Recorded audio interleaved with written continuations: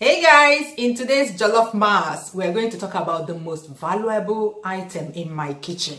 By valuable, I mean the cooking item or utensil that every time I bring it out to use it, every time I'm using it, I feel so thankful that I have it in my kitchen. I'll be wondering where I would be if I didn't have that item in my kitchen. I mean, right now, without this cooking item, I cannot cook in this kitchen. I'm telling you, it's not a gas cooker, it's not a freezer. I know that those are valuable as well, but they don't make me feel this way, if you know what I mean, whenever I'm using those ones. And that special item is my pressure pot. Yes, look at it over there. I'm in love with this cooking item.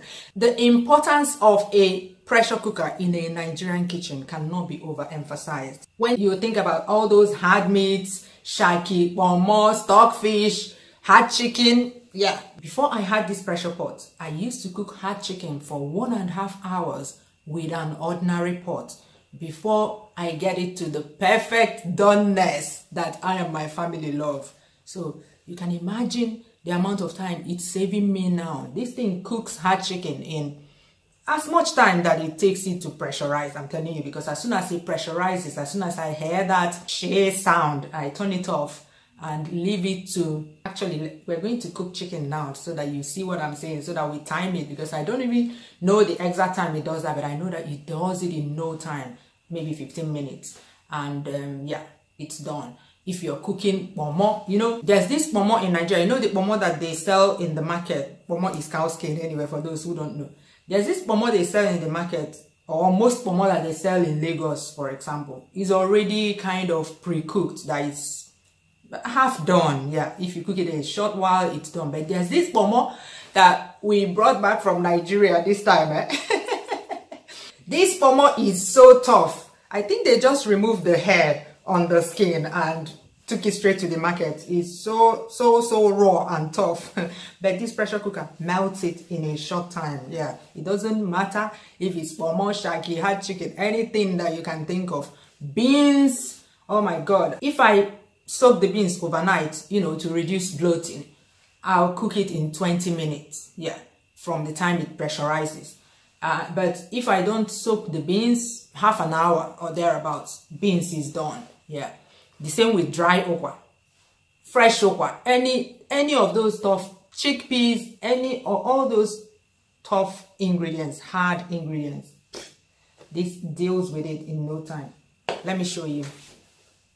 This is it. Can you believe that this pot is more than 5 years old?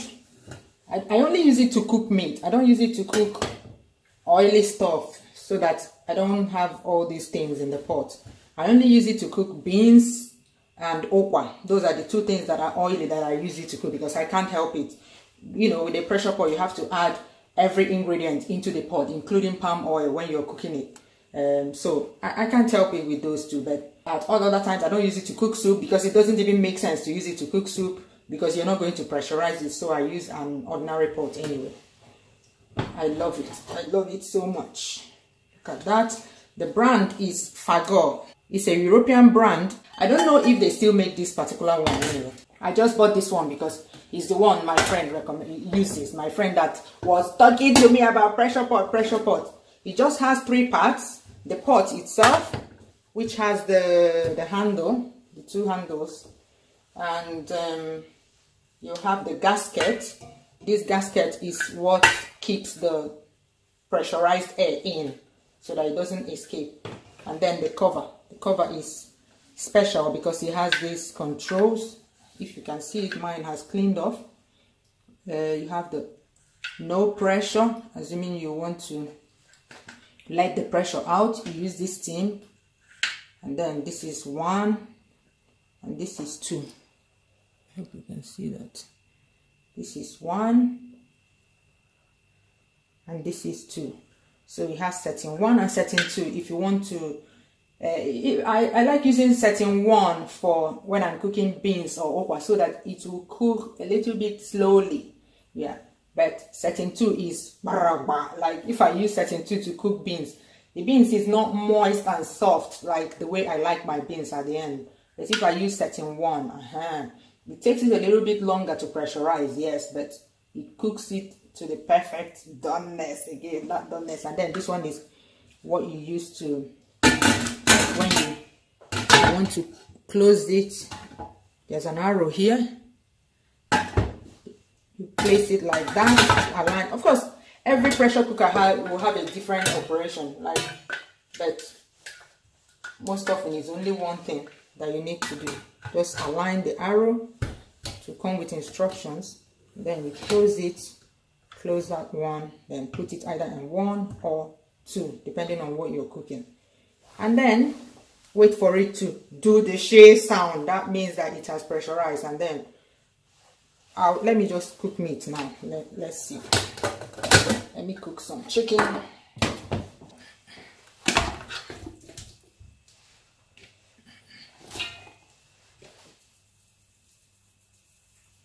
Add stock cubes. As always, stock cubes are optional when cooking. You can add your favorite seasonings, but these are the only 3 seasonings that I add when cooking chicken, because I believe in allowing the natural flavor of the chicken to shine through. Some of these mixed spices, when you add them to your meals, they just overshadow the meal.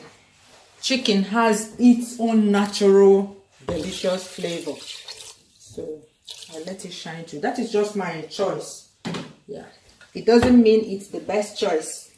Then I cover it, align the arrow with the handle here, set it to 2, close that, turn on the stove to the highest heat. It doesn't matter when I'm cooking chicken, it doesn't really matter.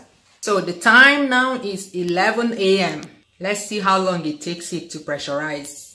While that is cooking, let me be gisting you about my story with pressure pot. Oh my god. Before I bought this pressure pot, I used to cook all these tough meats, hard chicken especially, because we eat a lot of chicken in this house.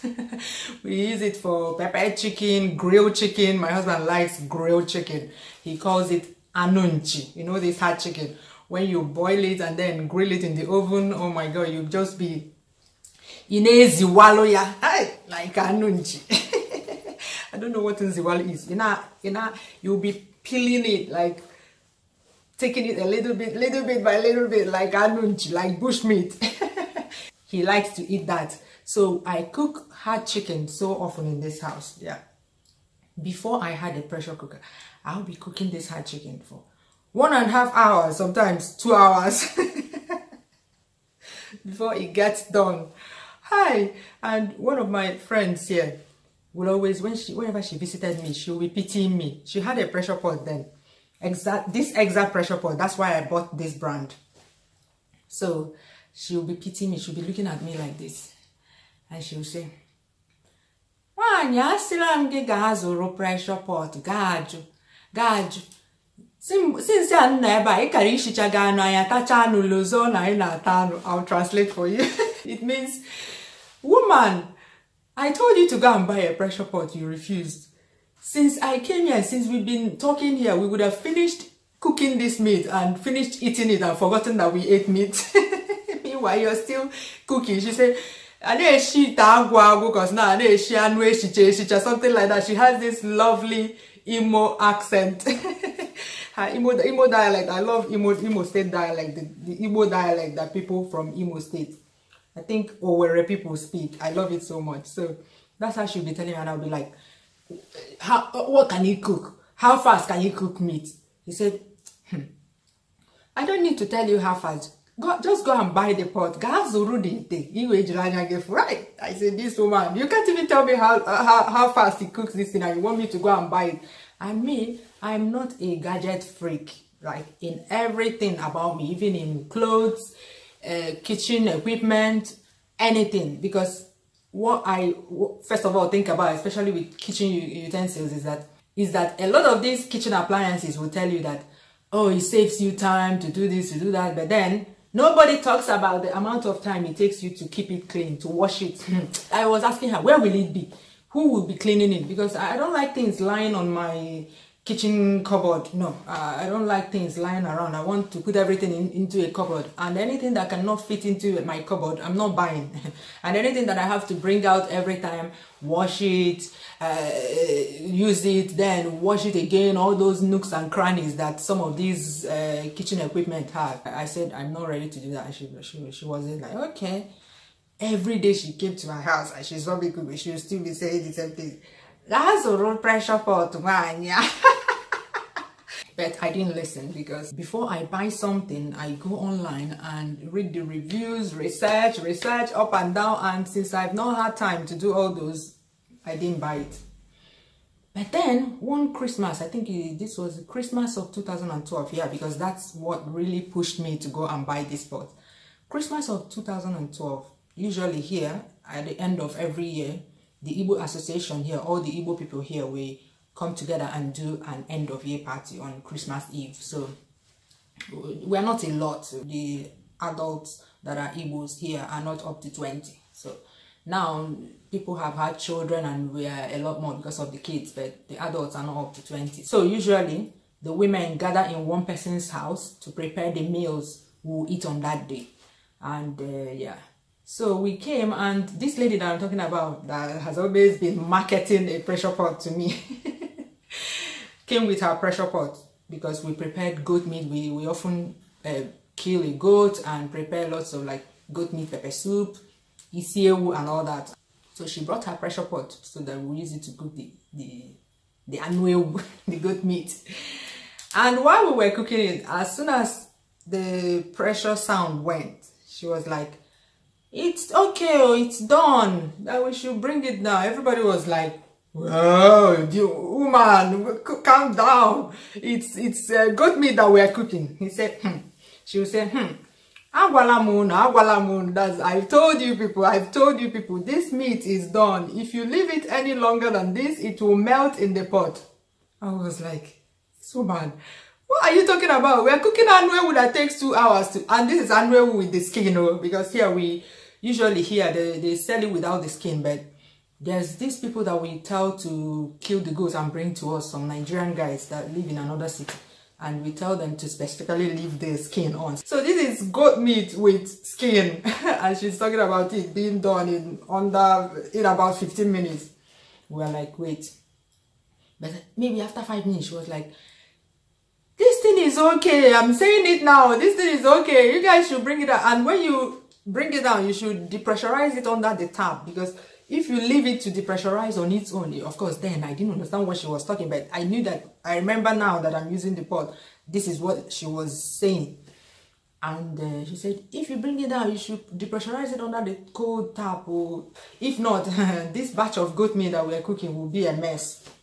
I was like, red alert. I was paying attention, and then we brought it down and depressurized it under the cold tap. And lo and behold, the goat meat, you know how you say that meat is falling off the bones? Yeah, this is the kind of meat that is so overcooked that if you attempt to use it to cook soup or anything, it will just turn to thickener in the soup. It will disappear. You won't see. You'll be drinking it like akamo. For real. And finally, oh my people, you know what they say, seeing is believing. This is what convinced me to run with speed, by fire, by force, to go and buy a pressure pot. Yeah. Unfortunately in the sense that I was like beating myself up so much. What made me, like, why didn't I buy this pressure pot a long time ago? Like, I didn't understand how useful it will be in my kitchen. And I tell you, we're approaching the end of the year. Everybody is going Christmas shopping and all that kind of end of year shopping, whatever shopping you call it. I tell you, if there's a gift you give to your kitchen, let me not say it's not your own gift, but because this gift is a gift you give to everybody in your home, because anybody that is responsible for cooking in your home will be so happy. Even the people eating the meal will be so happy, because all these cooking meat forever and ever. You use 3 hours to cook a pot of soup, or use 3 hours to cook jollof rice. It will come to an end. I'm telling you the truth. Like, this is the best thing you can do for your kitchen. a pressure pot. Is the best. It saves you time, so much time, I'm telling you. Saves you money. Of course, time is money, and then it saves you money, more money on top, because whether you're using a gas cooker or you're using an electric cooker, it saves you gas, it saves you electricity. I'm telling you. I'm telling you. I can hear it coming. The pressure is coming. 10 minutes now. So I am begging you. It doesn't cost a lot. I think back in 2013, I bought this one for 50 something euros. I can't remember, but it's not more than 60 euros. I'm pretty sure of that. It's either 57 euros or something like that. And this pot has given me that money back 1,000-fold. Every time I'm using it to cook, my lifespan is increased. It's not even possible. I'm telling you the honest truth. It makes me feel so happy and so thankful to have this pot. I'm loving it. I'm loving it. That is my tip of tips of the year. Go and buy yourself a pressure pot. I'm begging you. I am begging you. I am begging you. It's so important. There's a family I know that they eat a lot of beans. The kids like beans. So cooking beans in their home is nothing to them, because half an hour, beans is done, like melting. Anyhow you want it. If you want it like that kind of wagon beans that is melting, use this pot for it. You have to learn how to use it though. It comes with a manual, of course, but you know, these products are made in Western countries, so the things you see in the manuals, like the foods and the cooking times you see in the manuals and the guidance you see in the manuals, are usually Oyibo food.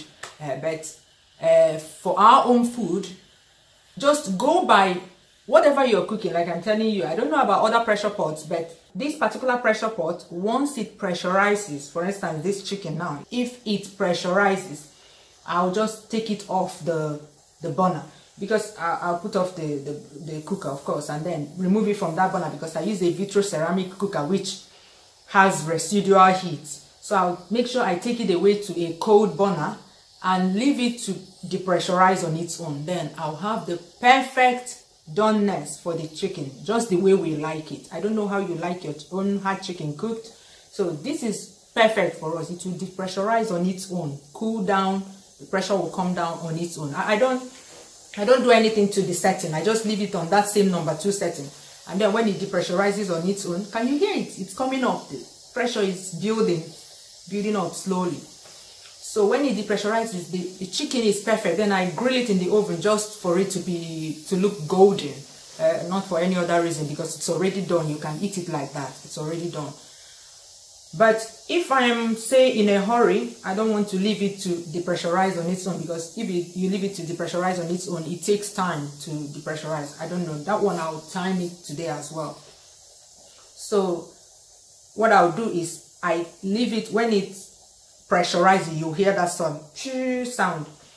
I'll leave it to cook there for 5 more minutes at most. I'm telling you, sometimes when I want to leave it for those 5 minutes, I'll be like anxious because I'll be like, do I take it off now? Because this thing, 1 minute makes a lot of difference. That's what I found with it. 1 minute extra left on pressure makes a lot of difference. So 5 minutes maximum with this hot chicken, and I take it off the stove and I have to cool it, like depressurize it under cold tap so that it will depressurize quickly. Because if you leave it cooking 5 minutes after it has pressurized, and you remove it from the cooker and leave it to depressurize on its own, the chicken will melt. For me, it will melt. But then there will be some people that will like that kind of chicken, but I don't like that kind of chicken. I don't like chewing, but when I want to eat any meat, chicken, beef, I want to feel the meat. I want to bite into it, I don't want to drink it like akamu. This is a gift that keeps giving. Yeah, I highly recommend that you buy a pressure pot for your kitchen this Christmas, if you haven't done so, if you don't have a pressure pot before. Then okwa. Okwa, dry okwa is what we have here, of course. And when I want to cook okwa, I just soak the okwa the evening before. The next day, I wash it very well because dry okwa usually contains a lot of sand, and I'll cook it in this pressure pot for half an hour because I like my okwas very soft and moist. Half an hour at most, I'm telling you.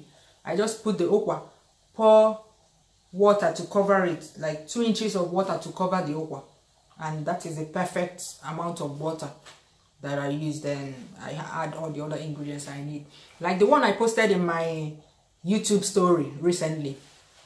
Normally we use fresh bitter leaves, like not washed bitter leaves, fresh bitter leaf, the whole leaf.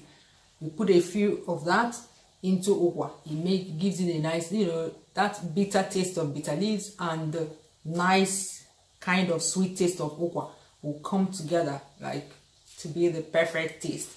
But here I don't have fresh bitter leaves, so what I use is spinach. Spinach works. So for that one, I don't put the spinach at the beginning. I put it when the okwa is done. When the okwa is done, I depressurize it and then put a few leaves, a few spinach leaves, and then leave it to boil again, and that's it. Perfect. That's what I used to cook it here. Yeah, a pressure cooker is a lifesaver. Buy one today. I'm telling you. Don't be like me that wasted, I don't know how long I wasted before buying this pot, I'm telling you. So do you have any special kitchen item to recommend to me? Like, I don't want kitchen items that do only one thing. Of course, this one, you may say that it does only one thing, cook hard stuff, but there are so many hard ingredients in a Nigerian kitchen. So it's like it does a lot of things. For instance, I always feel that a rice cooker is something that I'll never buy because I feel that it does. Can you hear that? It's coming on. That's the beginning. That's the beginning. Pressure is on now. The sound may increase over time, but yeah, that's the pressure. It's pressurized now. So that's 20 minutes of being pressurized. Then I'll take it off the stove. Can you hear that? That's the pressure. So I'm going to turn it off and take it off away from that burner. Put it on a cold burner.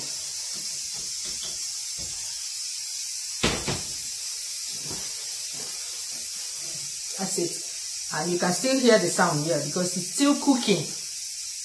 And then I'll leave it. I didn't change the setting. It's still on setting 2. So I'll leave it to depressurize on its own. And I'll show you what it looks like. I don't know if we'll still be talking by then, but I'll show you anyway. So, as I was saying, a rice cooker is something that I think shouldn't come into my kitchen because it does only one thing. And I don't think it saves any time because some people say, oh, you can set the time. There are some that you can set the time to start cooking from a certain time so that even if you're out of the house, the rice will be ready by the time you come back, and all that. So please, if you have a cooking appliance that you think I can benefit from, just recommend it to me and I'll look into it and see if I need to buy it. I don't have a lot of cooking appliances here. All those electrical appliances that people use in the kitchen, that makes your kitchen technologically up to date. I don't usually buy them because I'll be thinking, where will I keep them? Who will wash them? For example, anything that is used for chopping, I usually feel by the time I finish, I go and find this thing in a cupboard where I put it, bring it out, couple it if it's the one that needs coupling, wash it, couple it, and then use it, and then wash it again, and then uncouple it, and then leave it to dry, and then go and put it back.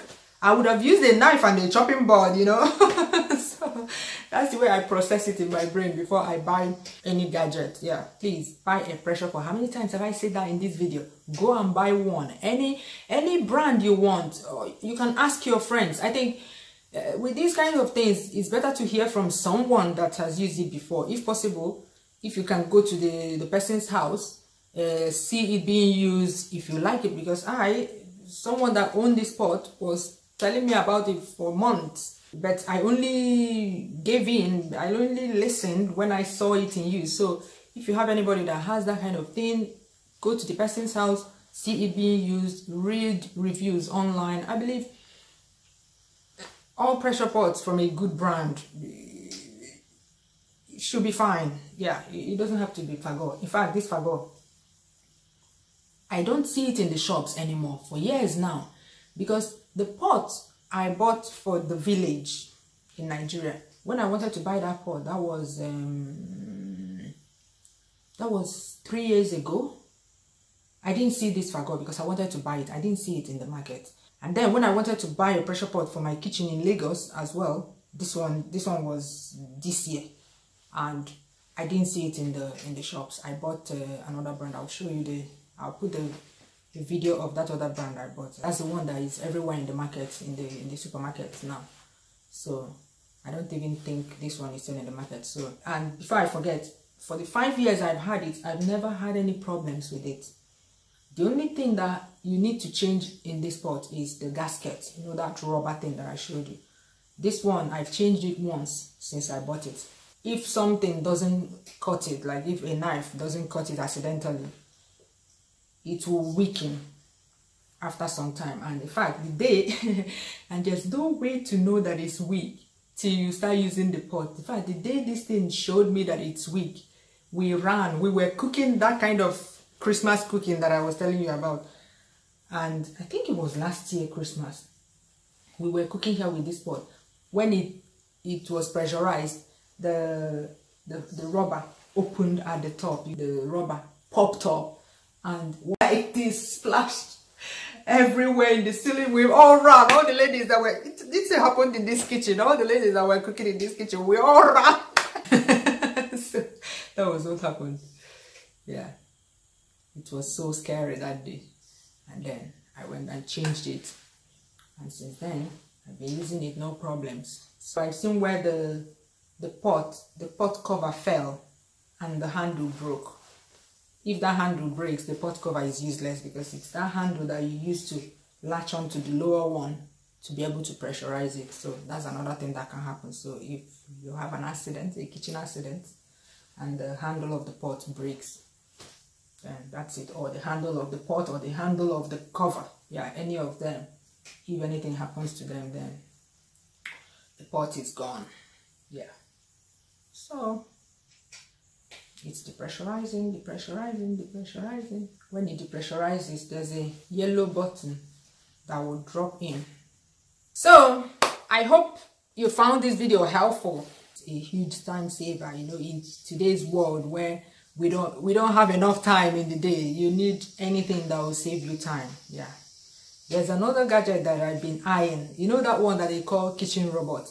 The one that they say that you just need to put all the ingredients and then it will chop it and cook it.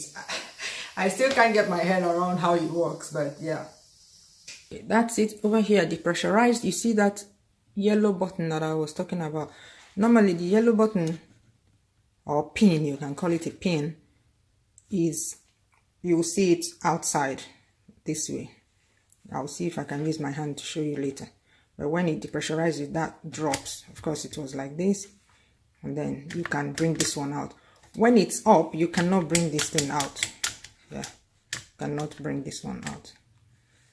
And then it took about 20 minutes to depressurize. I checked the time then. Then you bring out this one, open it, then you lift it up. See, it's done. That's how we want it. That's how we like it. See? By the time it goes into the oven and comes out, it will be like anunch. And of course, that's why you see all that water. A pressure pot has a minimum amount of water you can add to it. That's one con of it. So that means that by the time you finish cooking like this, you have a lot of water. So assuming I'm going to use this to make stew, this water will be too much for the quantity of stew that this meat will be for. So That's why in some of my videos you see me removing the meat and then boiling down this chicken stock to the quantity that is perfect for the stew that I'm making. But if you're cooking jollof rice, this water is fine. Yeah, this water is fine, because 3 cups of jollof rice or whatever that you're cooking will be able to dry this water up. Yeah, so you don't add any new water, you use only this water from cooking the chicken. Okay, yeah, so that's how I do it. So that's it for today's jollof mass. Do you have a pressure pot? What's your brand? Is there anything special that yours can do that other pressure pots cannot do? If you're in Nigeria, where can one buy a stainless steel pressure pot? I saw a pressure pot in Nigeria, but it's aluminium. The body is aluminium, but it works as normal as a pressure pot. But I want to know if there's a place or shop, Instagram vendors that sell stainless steel, original stainless steel pressure pots. Let me know in the comments, alright? Bye bye. See you tomorrow at the usual time.